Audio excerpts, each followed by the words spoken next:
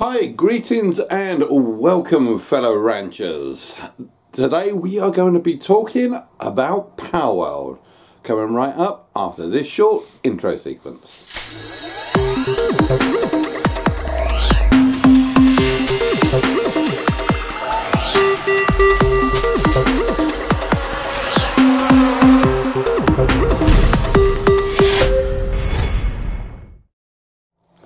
Hi, greetings and welcome back fellow tamers. Now,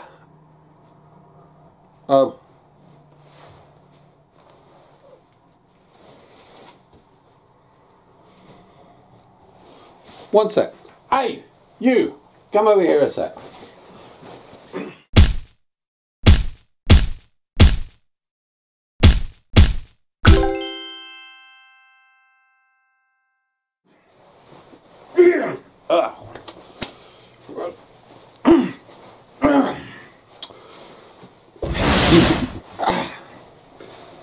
There we go.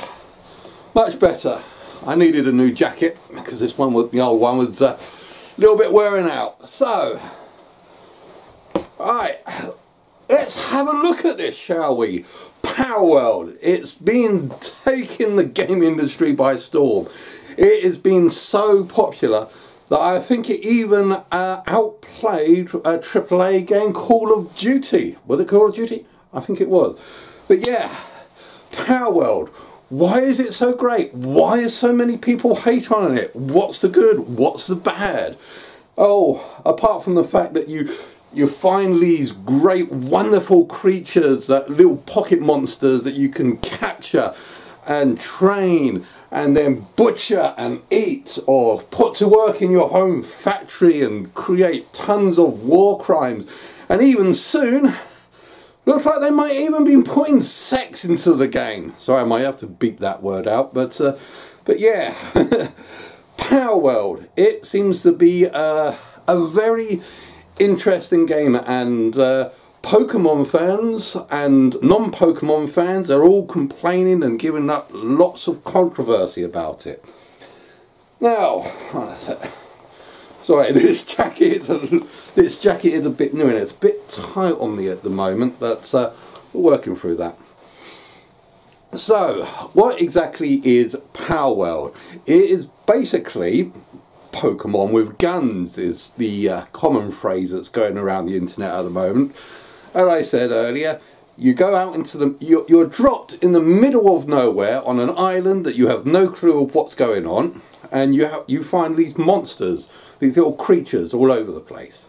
So you go find one, you do a little bit of crafting by chopping down trees, just like you did within Minecraft. When you first arrived in Minecraft, you wander around, hit a tree a good old couple of times, and then you make some blocks, you create a crafting table. Wait a minute, I'm talking about PalworldReview, not Minecraft. One and the same thing, especially at this point here. But yeah, you create your components, you follow the quests to be able to create spheres, or Pal spheres, a bit like Pokeballs, and then you use the Pokeballs to capture Pokemon, I mean Pals. I am going to get very confusing at this point. If I keep saying Pokemon and I mean Pals, I do apologise, because that's kind of how it seems in my head at the moment. But yeah, you go around and you have to fight to capture these Pals, and you level them up, and then they get certain moves, and then they can, it's automatic how they fight. So if you start fighting another Pokemon or Pal, if you start fighting another Pokemon with your current Pokemon out, it will then start automatically attacking, and if it gets too low on health, the creatures actually dies. Now, how do I personally see this game as Pokemon grown up.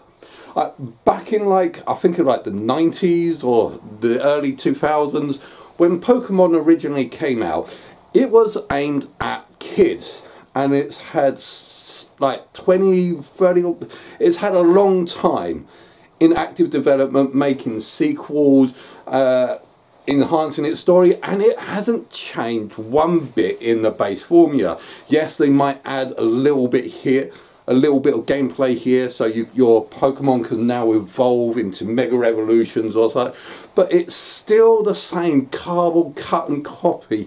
It never grew up. But the people who was playing Pokemon did grow up. There was all sorts of questions they would ask about the Pokemon universe, such as like, if every single animal is a Pokemon, then what do you eat? Because you don't really get to see them eating, and you see they do eat meat. People in the Pokemon universe do eat meat, but if all the animals are Pokemon, then people actually eat Pokemon, and that seemed to disgust a few people, but that is actually by and by exactly what happens. And other sorts of questions that people would ask is, why is it only like the Pokemon that's fighting? Why can't the actual trainers get in? If it's in a life and death situation and you're being attacked by a Pokemon, what would happen if you just whip out a gun and just start blowing them to pieces? But yeah, you don't get that in computer games. Palworld is Pokemon grown up. It is allowed you to actually use every single thing that we've requested or asked or talked about over the past 20 years. Building, construction. You see in the films and in the games and in the TV series, you often see a lot of Pokemon just doing manual hard labour. But in the actual games, you can't do that. All the Pokemon do in your actual games is just basically fight other Pokemon. You can't actually use them. There is no gameplay development. As I said before, Pokemon never really expanded its gameplay or whatever you can actually do. It never expanded its engine, never expanded its mechanics. But as I said, Palworld actually did that. It gives you everything that you ever wanted to do in Pokemon when you were a kid 20 years ago. So, what's the actual problem with Palworld? A lot of people say that there is too many similarities with Pokemon. And yeah, it's right, there are a lot of similarities. But that's a Japanese thing, not just necessarily a Pokemon thing. Yeah, I can say, well, Digimon was the same thing as Pokemon. It's just instead of monsters, it was using digital creatures. And yeah, there were many other things out there, but that is not why they're similarities. In the Japanese culture, you have certain type of monsters or creatures or lore that is very similar. Basically, Pokemon got a lot of its things, a lot of its designs and creatures' ideas from their own mythologies. Not all the Pokemon, when they originally came out, was just made up out of the air. They were designed from certain mythoses, and also it's not just Pokemon that did that. You had like Final Fantasy. They had like certain tentacle monsters that you would find not just in Final Fantasy, but you'll find in other games and Dungeons and Dragons. Like the Beholder was a particular monster that was a fan favourite. The Basilisks, you see them all over the place, not just in one particular game, but in entire franchise or different franchises. So copying designs and styles and ideas, it's not just Palworld that's doing that from Pokemon, but Pokemon's done that, Digimon's done that, and even Bethesda has done that before as well. We see this all the time. So that's why I don't think there should actually be a problem. What the people from Palworld actually did, I've forgotten their name. I'll quickly put it up here if I can remember their name. But yeah, what the people did from Palworld is they took the idea of Pokemon and just said, right, what do we want to do with it? We basically want to be able to create a workforce, so we can then use people to build, to create their own things. They want people to fight alongside with their Pokemon. We want to give them guns because Americans like shooting things. Yay! And that is verbatim quote. They actually put guns in there because they said, and I quote, Americans like shooty things.